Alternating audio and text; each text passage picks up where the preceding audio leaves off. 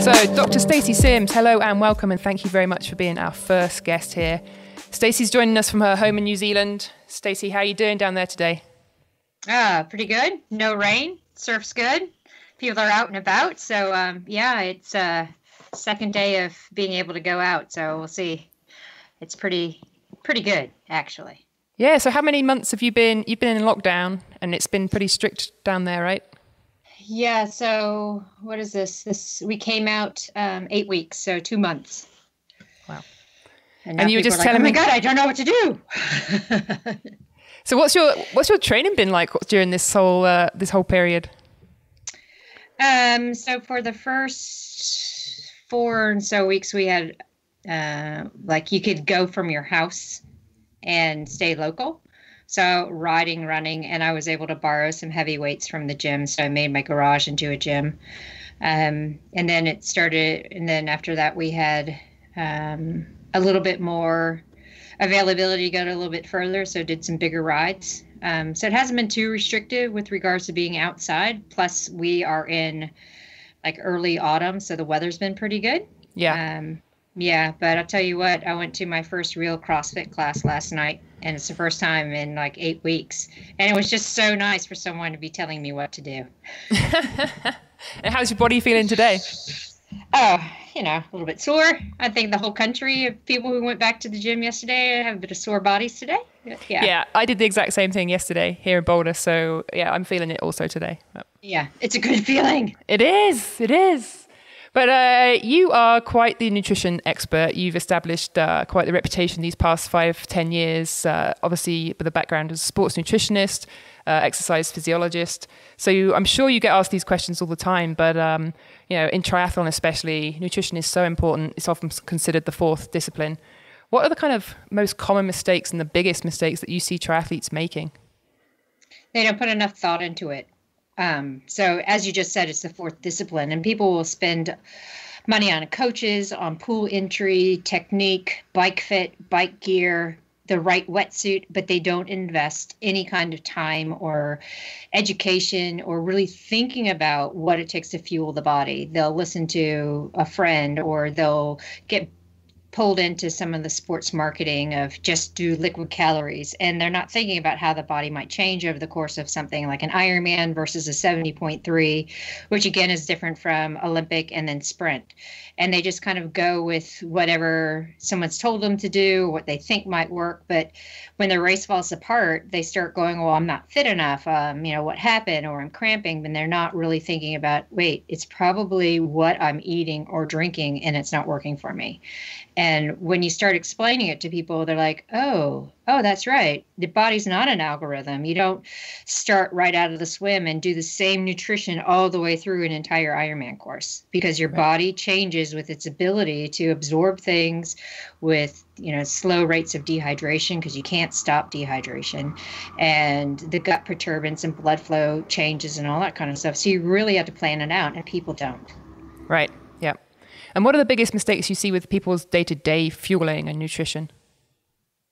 I think the biggest thing is people put like general nutrition and health nutrition in one category, and then they put their training nutrition in a different category, and they don't think about merging the two.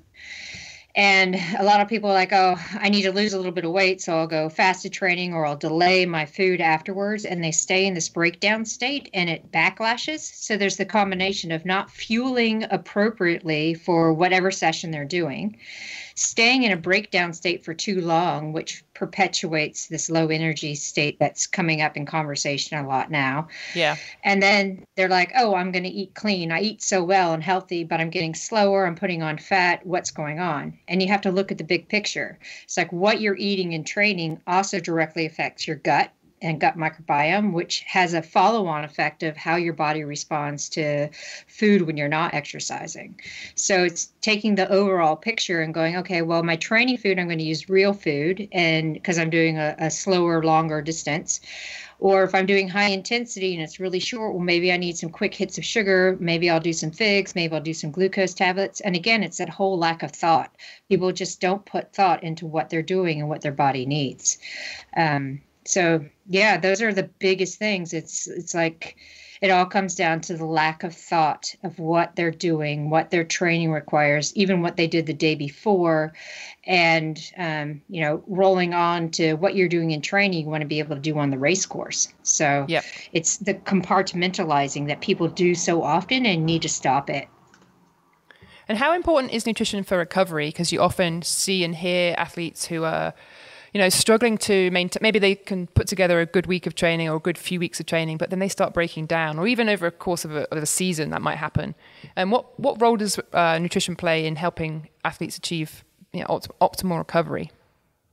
It's critical because your body, the way it actually adapts is it breaks down during exercise. Right. So that's the whole thing is your body's under a lot of stress. It's breaking things down, including muscle tissue.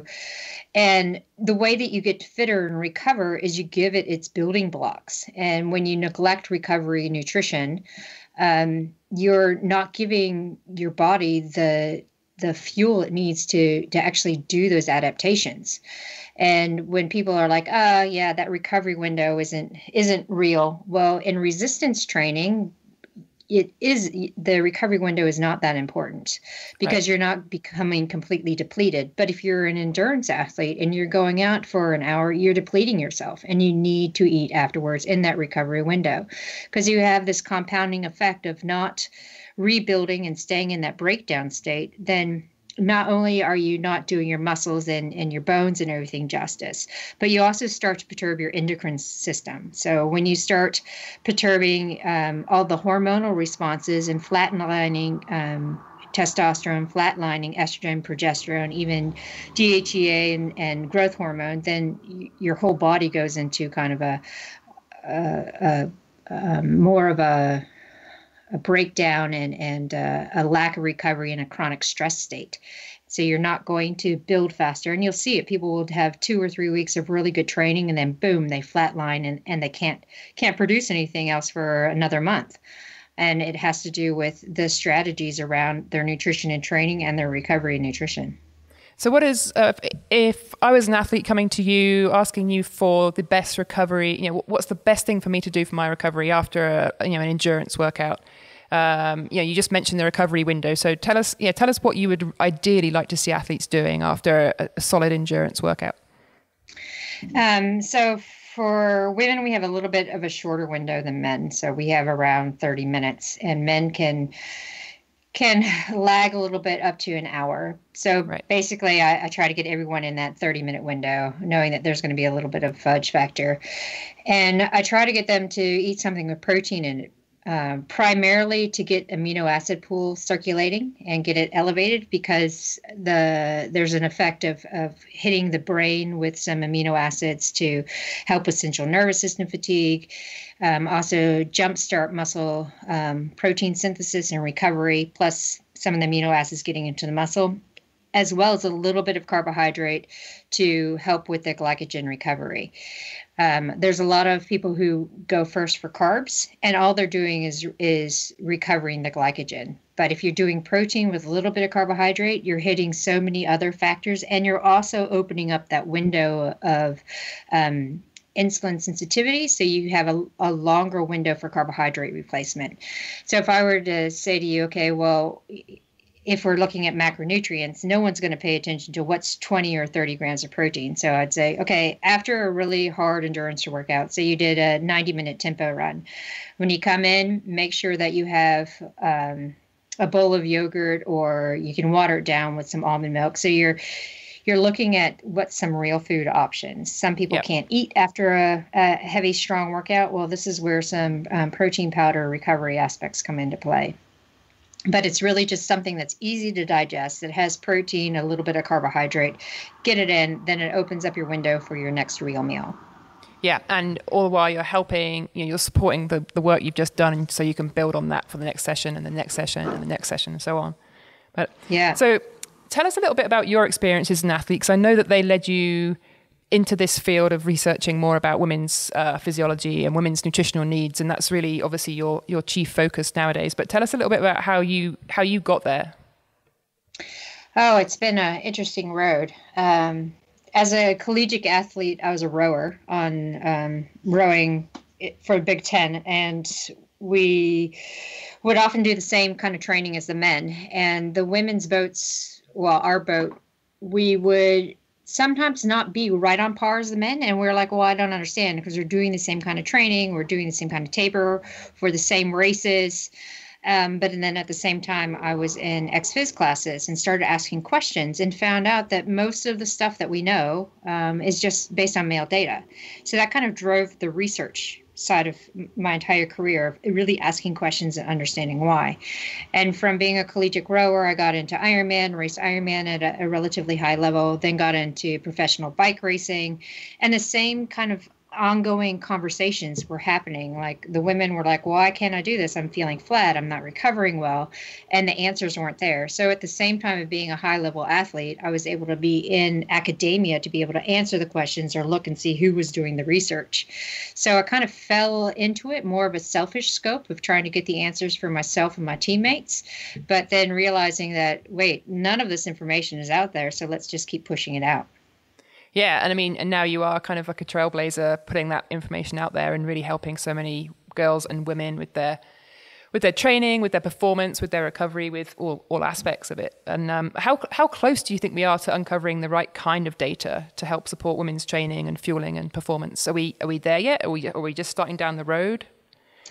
We're at the very start, really, because I have these ongoing conversations in academia where people will cherry pick different articles and say, well, look at this. There's no difference. Why do you keep saying there's sex differences? I'm like, look at the scientific design. These are not appropriate scientific designs to actually pull out sex difference information. And so it was like the previous research up to about 4 or 5 years ago, bar a few good studies, that was more just an eye to women. It wasn't actually considering the different physiological aspects of menstrual cycle. So we have to redo a lot of studies, and we have to look carefully at scientific design now. And I'd say the real robust data that's coming out is in strength and strength development. When we look at more of the nutrition scope, there's a little bit more scientifically sound data coming in on protein and carbohydrate, but we still have a long way to go, because not only do we have like premenopausal women who are naturally cycling, then we have all the different types of hormonal contraceptions, from an IUD to combined contraceptive pill. Then we get perimenopausal women, and then we get menopausal women, and all those are different phases and different aspects that women have to be considered in. So we're just at the beginning of, I'd say, a really good tipping point for research to dial in what's happening for women. So it's been exciting to see what's happened over the past about 4 years in this space. And I think with more the globalization of women in sport, we've been able to get a lot of leverage for the research angles. And so I'm excited to see that more and more research is coming out to support women's physiology. Yeah, and so you just touched on there the different aspects of, you mentioned the menstrual cycle and how this affects women and their training. And one of the things that you've been quite involved in recently is encouraging women to try to track their menstrual cycle with their training to get the most benefits. I know you've helped a few professional cyclists, female professional cyclists. And so tell us a little bit more about that and the impact that can have. Yeah, so, I mean, if you don't track your cycle, and this is what I see across the board, before I start working with people and they don't track their cycle, a lot of women will be like, oh man, that day of training was just absolutely crap. Did I not sleep well enough? Am I overly stressed? Was I dehydrated? Did I not nail my nutrition? And not once does the idea cross that maybe it's their physiology. Maybe it's 4 or 5 days before their period starts and they just can't access carbohydrate very well. Maybe their central nervous system is a little bit more fatigued than normal. When you start tracking your cycle, it's not about generalization to be able to say, hey, on day 4 of your low hormone phase, this is specifically what you need to do. It's being aware of where you are in your cycle and overlaying your training, and you start to see some patterning, because every woman's going to be a little bit more individual. But then we also know from the general scope of some of the research that's been done in recent time that in the low hormone phase, so we say day 1's the first day of bleeding, and that's your low hormone phase. This is where your body can hit intensity really well. You can get some really strong adaptations of that top end.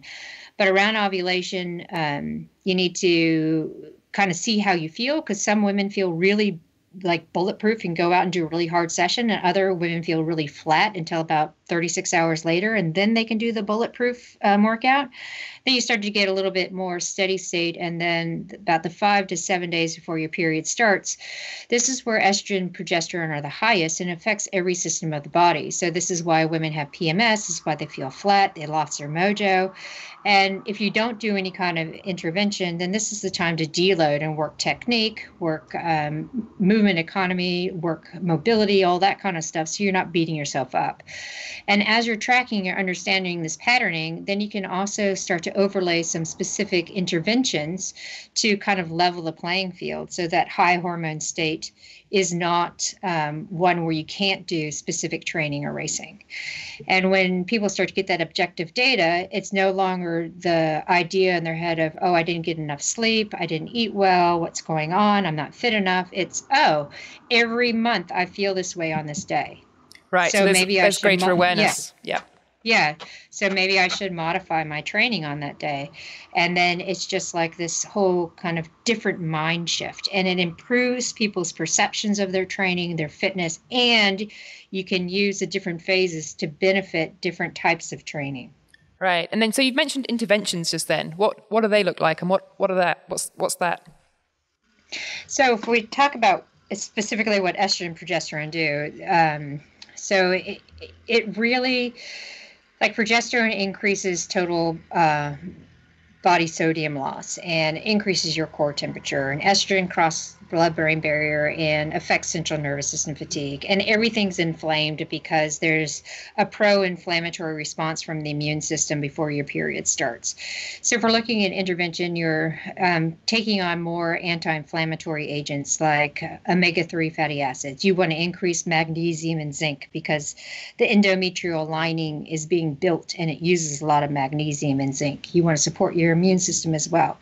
You want to add a little bit more sodium to your diet to counter that total body sodium loss. And you want to make sure you're getting good hits of protein with leucine in it to cross the blood-brain barrier to support central nervous system fatigue. And you can do this before each training session, or you can do it at night, so it's accumulating in the body. So then those 5 to 7 days before your period starts, where most women feel really flat and bloated and fatigued, it's a non-issue because you've used different things to support all of those systems that are being affected by estrogen and progesterone by kind of knocking off some of the estrogen receptor sensitivity, progesterone receptor sensitivity with things like magnesium and zinc and omega-3s that directly affect these receptor sites. So, and this is having a real big, this is having a big impact on some athletes. I know, I remember reading about the work you've done with the pro cyclist Ruth Winder, and that kind of turned around her.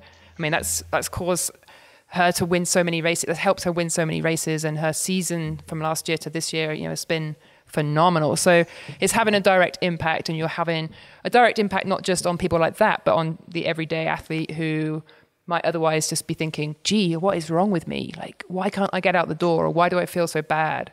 Maybe let's talk a little bit about the different diets that are out there. I say diets kind of quote unquote, but the fads and the trends, because I know you have some strong opinions about some of those, and they can affect women very, very differently to men, right? So, I mean... Yes. Yeah. So I've been on the whole, because I pull from so many different research bodies, from the endocrine research, the fertility research, sports science research, and get a really big understanding of physiology. So when the low-carb, high-fat diet came into play, the ketogenic diet, intermittent fasting, all of these things, and we look at the original population, they've all been done on men and then transferred over to women. And after about 3 or 4 months of women trying these, they end up at my office going, I don't understand what's going on. I'm getting slow. I'm getting fat. My training's suffering. I can't race. I can't keep up. And it's because we are physiologically different from men. inherent sex differences within the muscle fibers themselves, where women have a greater amount of the protein required for fatty acid oxidation and mitochondrial development, which is what the ketogenic diet and metabolic efficiency diets are all about. Women don't need to do that. Physiologically, they're already there. And when we look at things like fasted training and intermittent fasting and the low carb, high fat, it directly affects a neuropeptide called kisspeptin. Now, men and women both have kisspeptin, but women have more of the neurons that are affected by kisspeptin and more sensitive to it. And if you don't have enough carbohydrate, then your body perceives it as being in a more of a starvation state, which downregulates kisspeptin. And the thing that kisspeptin does is it stimulates gonadotrophin releasing hormone, which is essential for menstrual cycle function. And when you start getting a perturbance in the kisspeptin, and then you don't have normal menstrual cycle function, then everything starts to downturn. Resting metabolic rate goes down. You get menstrual cycle irregularity. Your thyroid starts to get a little bit dysfunctional. So it's all in this conservation mode. So women will put on fat, lose their cycles. And the answer to that normally in our Western society is I need to eat less and train more, which compounds the issue. Whereas men, they don't have the same thing. They get lean, they get fit, they get fast, they get to use more fatty acids. But women are already at their max fatty acid oxidation capacity from sex differences in the muscle, as well as estrogen's effect on metabolism. And I'm really excited to see this paper that came out from Louise Burke last week, where she goes through the ketogenic diet and low carb, high fat, and who's it appropriate for. And the data in her paper, as she's gone through different studies she's done, still doesn't support it for women in performance. I was like, great, I'm not the only one saying it. Now there's other people who have data to support it and are putting out as well. Right. And that is huge, because I feel like up until fairly recently, like within the last 3-4 years, it was still perfectly acceptable for female endurance athletes to just assume that if they had lost their period or their menstrual cycle was completely irregular or whatever, that was just part and parcel of being an endurance athlete. And I'm not talking about elites, I'm talking about age groupers, I'm talking about anybody that does any decent, high level amount of training, volume and intensity. And I think you've been a key player in changing the conversation there. So tell us a little bit more about how you've done that and how you've managed to communicate to the wider world that it's not okay if there's something wrong if you're not having a regular menstrual cycle. You can train 30 hours a week and still have a regular menstrual cycle if you are doing things right. Yeah. But there's a lot of people who up until fairly recently would have disagreed with you. Oh yeah.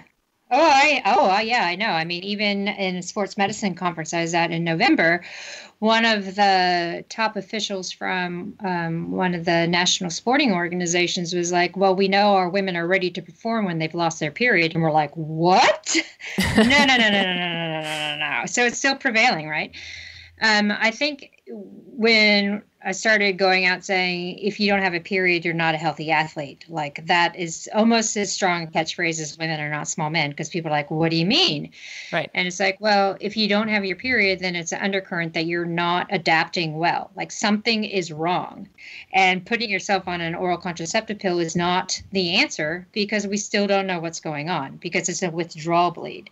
So if we look and say, okay, well, as soon as you start overtraining and underfueling, this is where you start to get that menstrual cycle dysfunction. And so you can see it when you start having irregular cycles. You have the time to pull back and understand what's going on before you get on the other side, the deep end where you just can't come back from it.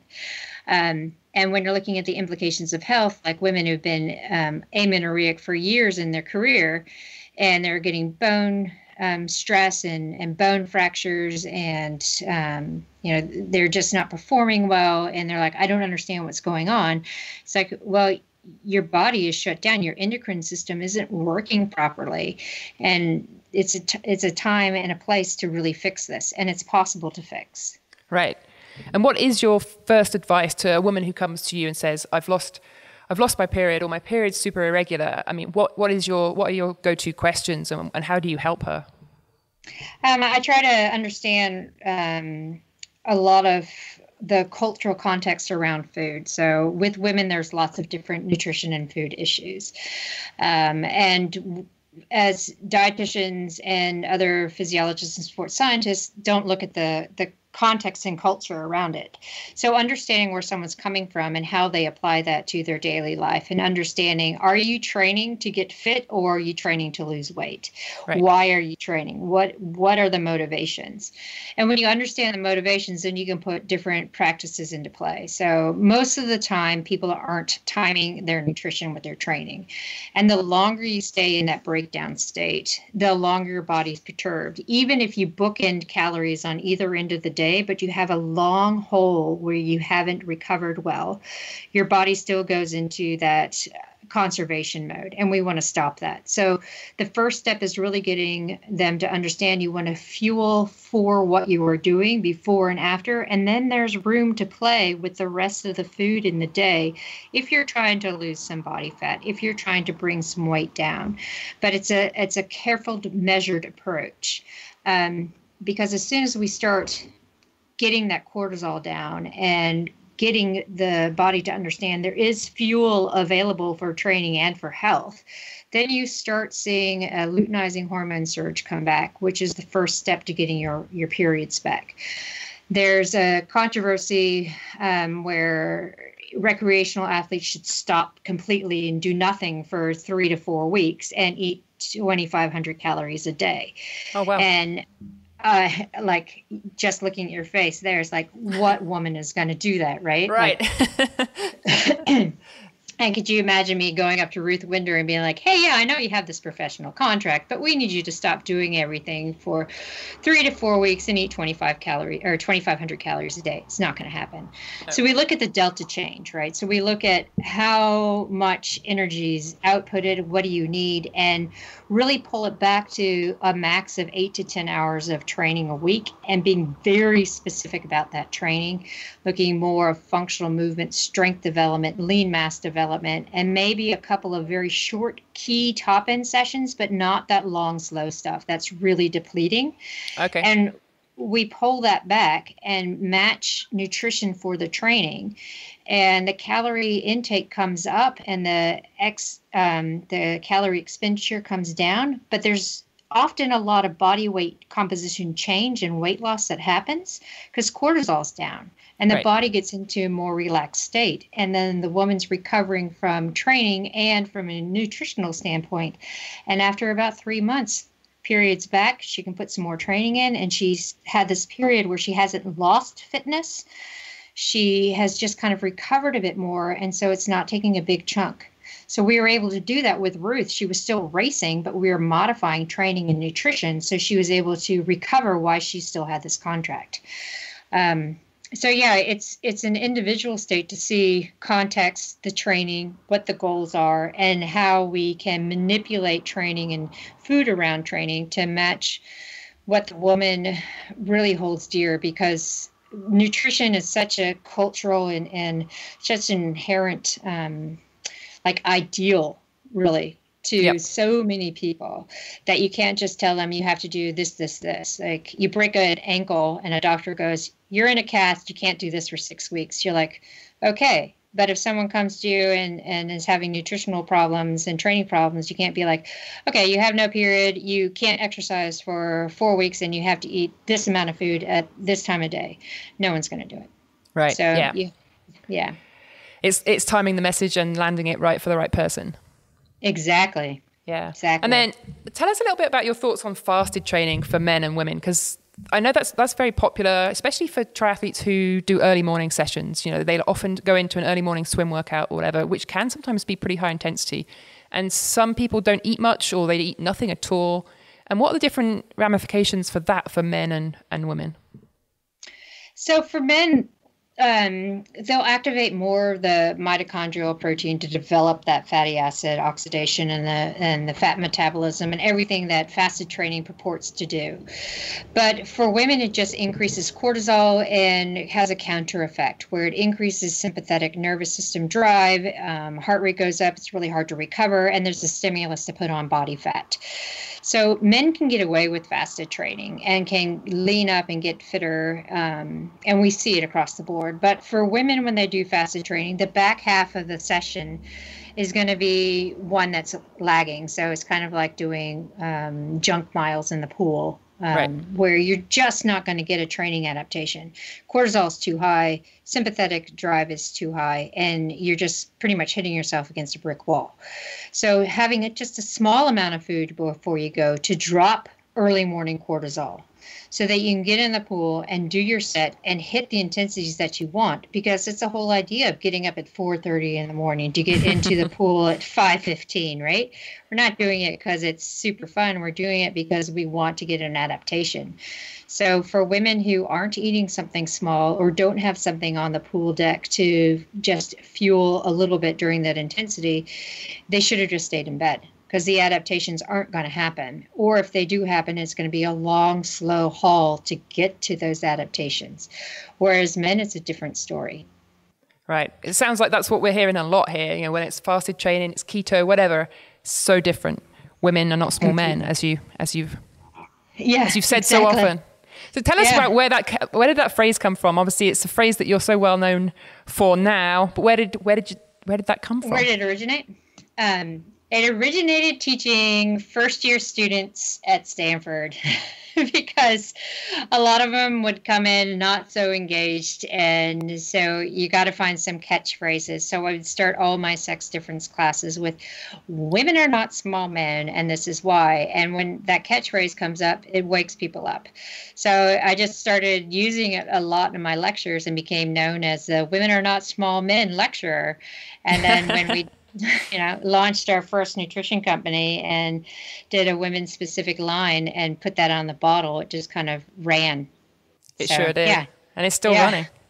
I know. It's great. Yeah.